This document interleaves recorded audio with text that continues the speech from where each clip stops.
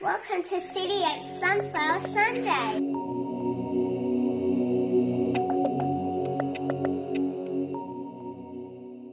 Hi everyone, on behalf of the CDH Australia Board and volunteers, I'd like to welcome you to CDH Sunflower Sunday. For those who don't know me, I'm Courtney Vodopic, the current president of CDH Australia. Our oldest daughter Lucy was born with CDH and our family's been lucky to be involved with this community since 2014. So I'm honoured to introduce our special online event video this year. Today we reflect on the struggles and triumphs of all families facing congenital diaphragmatic hernia. We also celebrate the parents, the family, the friends and the volunteers who create a compassionate and safe environment in our online support groups. We know many lifelong friendships are forged within our community, and today is the perfect day to say thank you for being there when we need you the most.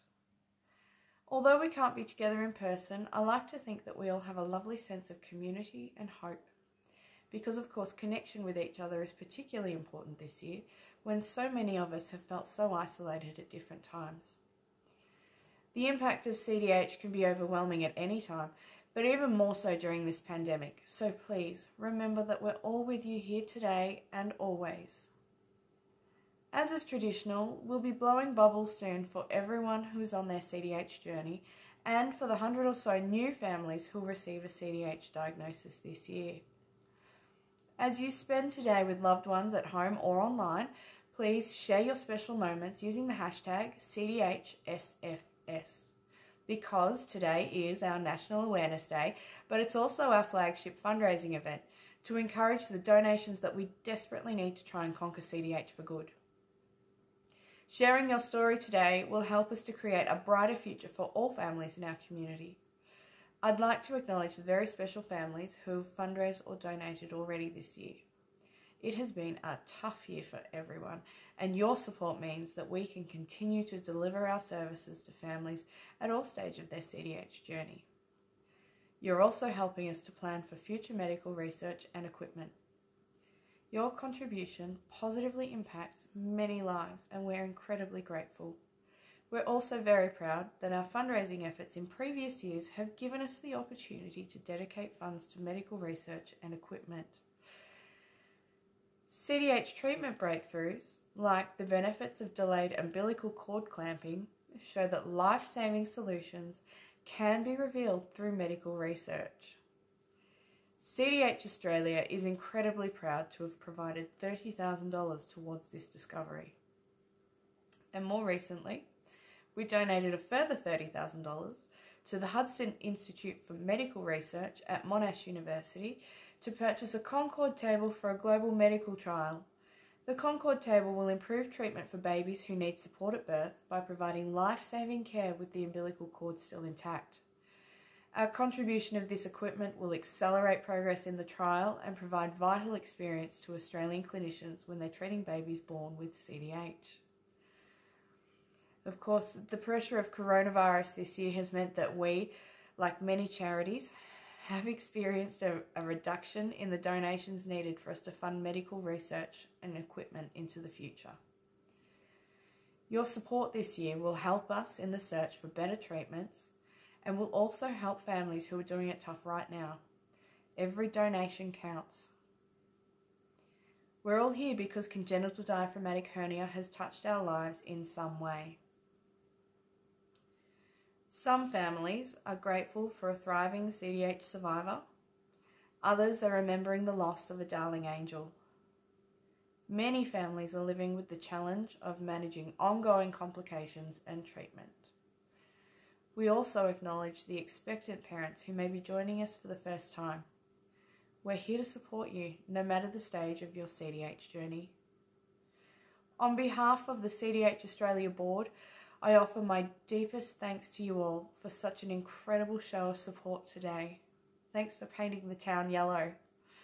We believe strongly in our vision for no family to face CDH alone. Please continue to share your special moments from today to help us to raise awareness and vital funds. Thank you for coming together to spend the day with us and for helping to conquer CDH together.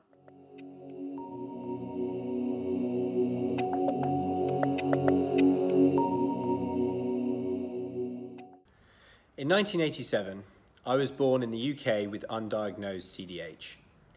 Within a few hours of being born, one of the midwives noticed that something wasn't quite right. And after a quick scan, I was diagnosed with the first case of congenital diaphragmatic hernia that hospital had ever seen. Within 16 hours of being born, I had been rushed to a much larger hospital for emergency surgery, where my family were told the chance of survival is well below 50%. This must have been a terrifying time for my family, as the condition wasn't well known at the time. Thankfully, the surgery went well. While I was in the hospital, my mum noticed that the other babies in their incubators and in the ward had lovely soft toys with them. So my mum went and bought me Olaf the koala. He was bigger than me in my incubator at the time, not so now, but he still stays with me every night as a constant reminder of how lucky I am. After 2 weeks in the incubator, I was sent home. CDH support groups, the internet, social media didn't exist in the late 80s. So off you go and good luck is pretty much how my parents worked through their CDH experience. Thankfully, there were no further complications, which means I was on the very lucky end of the spectrum in terms of treatment and after effects. As a child, I had an active disposition and developed a decent enough set of lungs. I was able to play sport without too much issue, other than being slightly wheezy at times. Since then, I've taken my love of being active to levels that my parents must have never thought possible when they first received the diagnosis. Over the years, I participated in ultramarathons, cross-continent cycles, triathlons, and various fitness challenges. I'm also now a volunteer surf lifesaver at the famous Bondi Beach. As an adult, I now see straight through my scar and don't even notice it in the mirror. My family has never really spoken about CDH. And being undiagnosed during pregnancy means it must have been a very scary and unexpected time for them. Up until last year, I'd never even met another person who had been diagnosed with CDH. It's fantastic that families now have access to the information and support they need through their CDH journeys. The advances in knowledge, treatment, research, and understanding give me great comfort. And as a CDH survivor, it was my privilege to join the CDH Australia board in 2019. I'm very proud to be involved so that no family has to face CDH alone. Although my story has a positive outcome, this is not the case for many babies diagnosed with CDH. Join me this November in raising awareness for CDH, and let's conquer CDH together.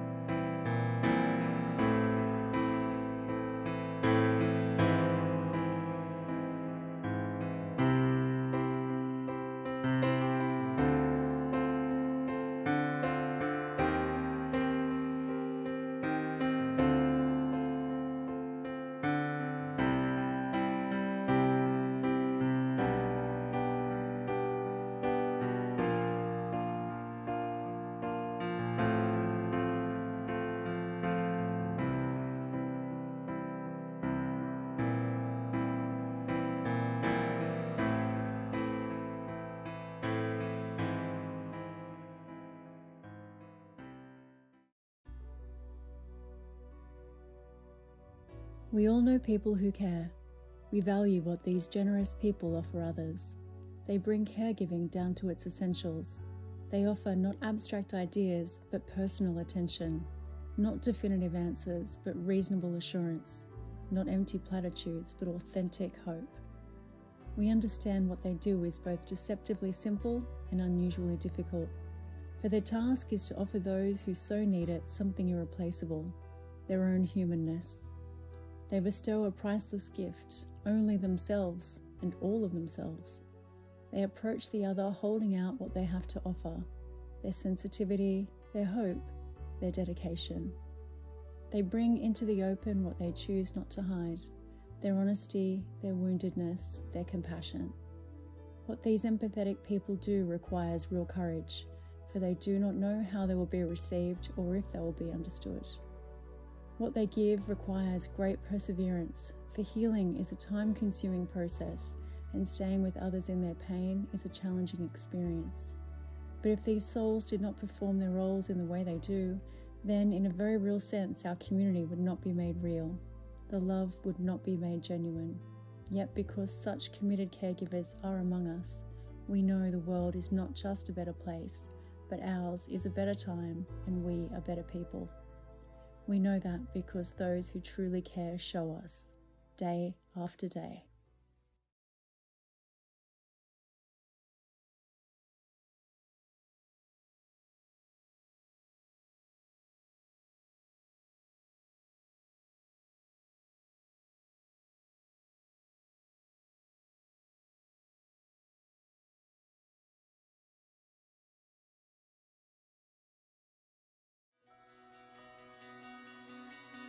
Today's goal is to raise awareness of congenital diaphragmatic hernia, or CDH as we know it. We reflect on the struggles and triumphs that families face dealing with CDH. We also celebrate the friendships that have blossomed through our vision of no family to face CDH alone. Raising awareness is important because by educating the wider community, we increase our chances of gaining funding for research, which hopefully one day will lead to a cure. Currently, there is no known cause or cure for CDH. Today is a dedication to all babies born with CDH, whether in our arms or in our hearts. We remember them for their fighting spirits, their preciousness, and their gift of love. We'd now like to invite everyone to join us in blowing bubbles to honour our CDH children. Thank you again for being part of CDH Sunflower Sunday.